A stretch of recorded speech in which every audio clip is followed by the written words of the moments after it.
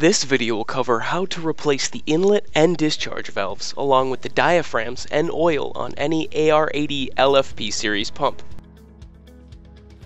These are the tools used in this video to repair the machine. Here are the kits and their part numbers needed to service the pump. To replace the 3 discharge valves on this side of the pump, start by removing the 6 outer and the 3 inner stainless steel fasteners with a 13mm socket. Do not use pneumatic tools when servicing this pump. If it is used on the stainless fasteners, it will gall the metal. Pull off the discharge manifold to gain access to 3 of the 6 valves on this pump.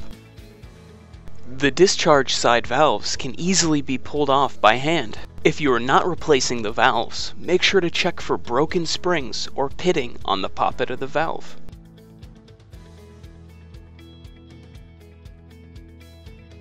If the gaskets that the valves are seated on can't be taken up by hand, use a small pick to remove them.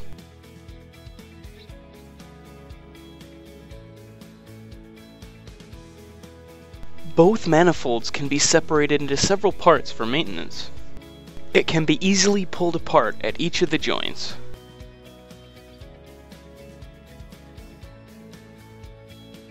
Check over the O-rings and replace them if they are damaged. When fitting the manifold back together, apply a liberal amount of grease to the O-rings before doing so.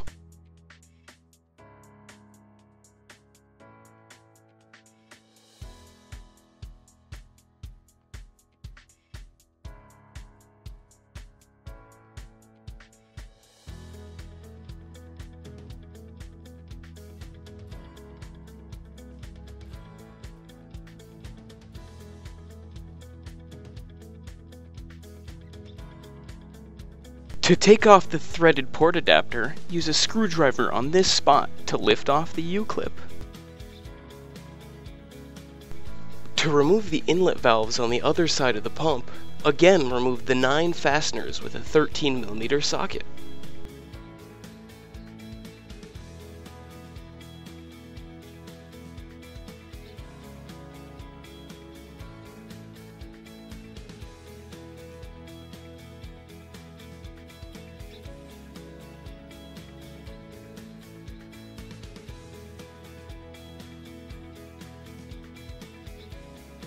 Once all of the bolts have been removed, the manifold will easily come off by hand. Do not lose any of the nuts in the head of the pump that the fasteners screw into. There are 12 in total, 1 for each of the outer manifold bolts.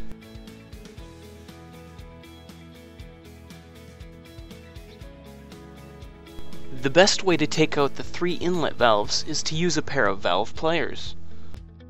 Put the pliers between the seat and the poppet to pull the valves out.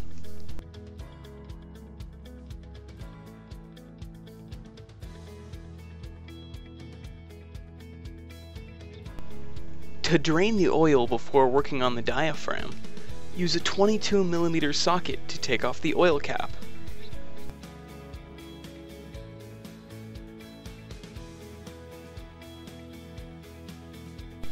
Twist the oil tank cap to allow air into the pump, pushing the oil out faster.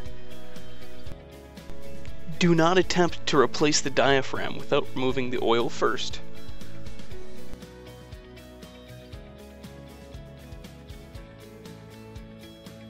Make sure to safely and properly dispose of old oil.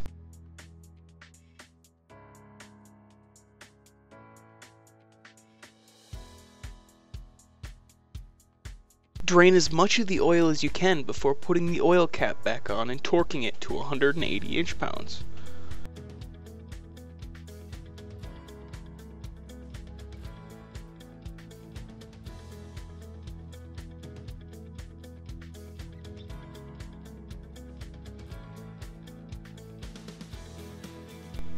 To access the diaphragms on this pump, remove the 8 head bolts on either side of the pump. I will only be showing one side since they are both identical.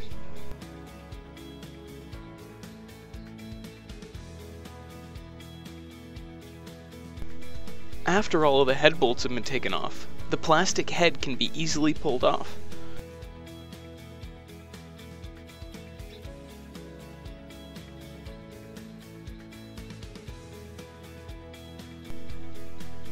Once the head is off, use a 17mm socket to take off the nut keeping the diaphragm in place. Once the nut is off, first take off the washer and plate.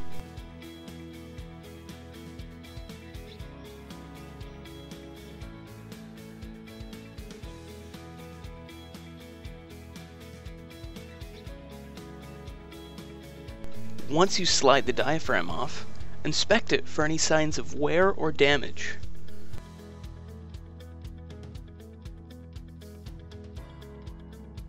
Here is an example of an extremely damaged diaphragm, caused by air getting into the chamber.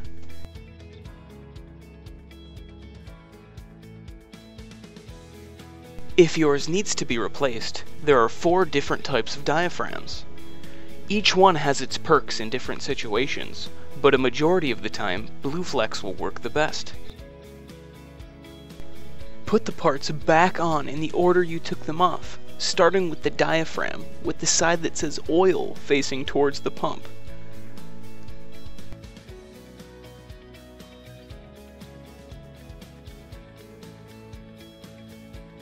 Follow that with the plate and then the washer.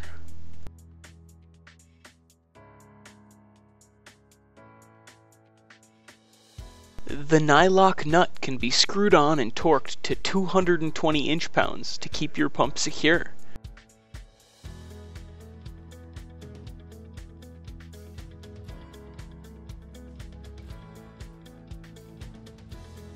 Before putting the head back on, use a wrench to turn the crankshaft. This allows us to push the edges of the diaphragm inside the pump. This prevents the diaphragm from being pinched or crushed when reapplying the head.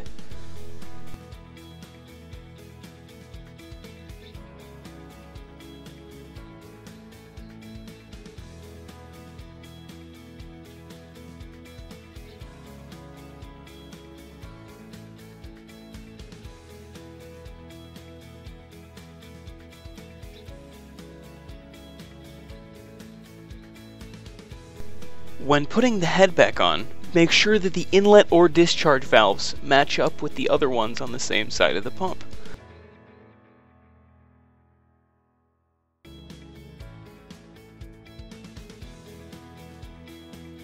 Push on the head and add the bolts and washers, torquing them to 125 inch-pounds.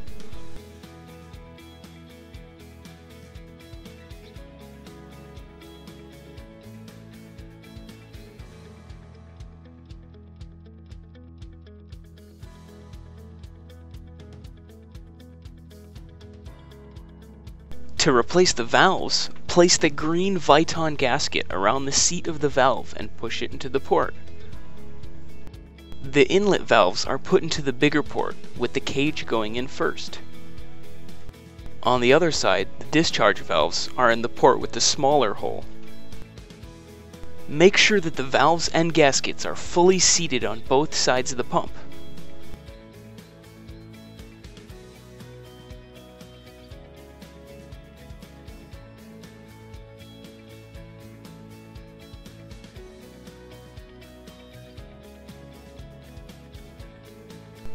Firmly place on the corresponding manifold onto the pump.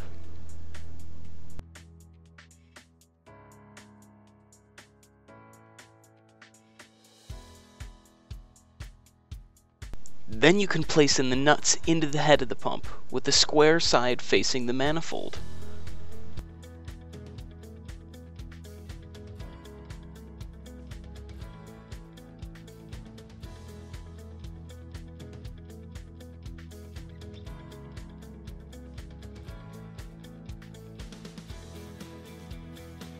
Screw in the head bolts to the holes that the nuts have been placed in.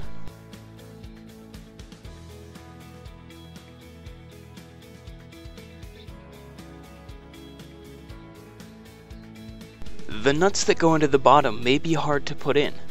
Use a screwdriver to slide them in all the way before screwing in the bolt.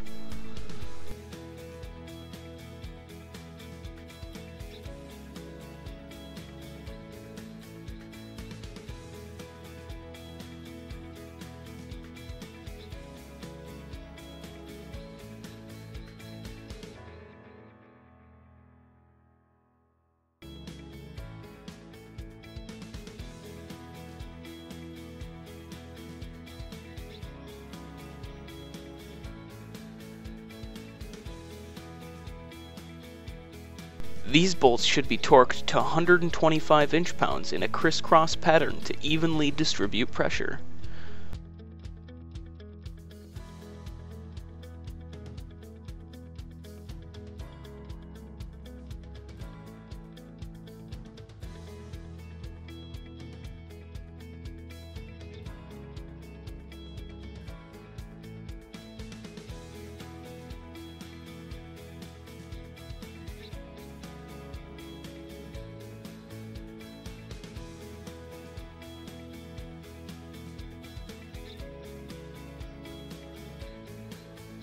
The exact same process can be repeated on the other side of the pump.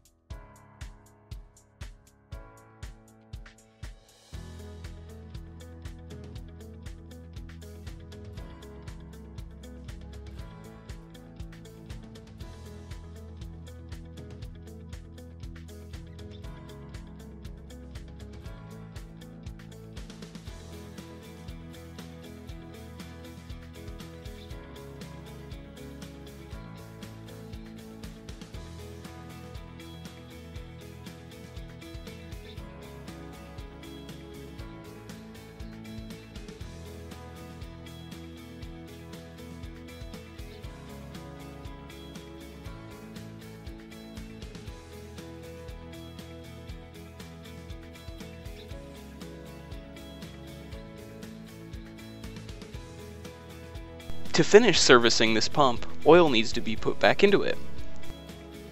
Start by unscrewing the cap and O-ring, then adding a small amount of your oil to it.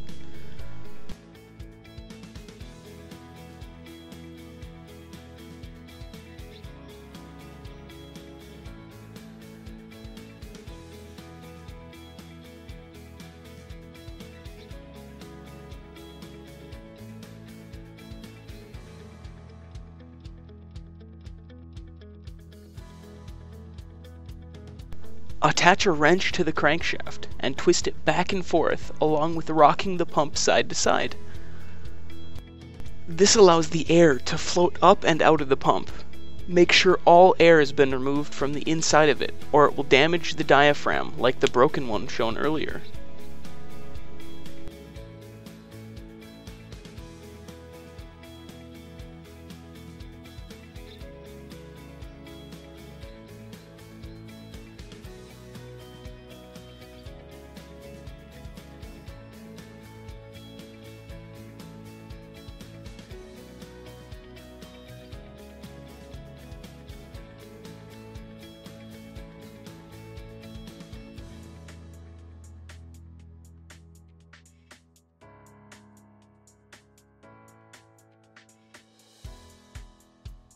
Add any remaining oil up to the fill line, and retighten the oil cap.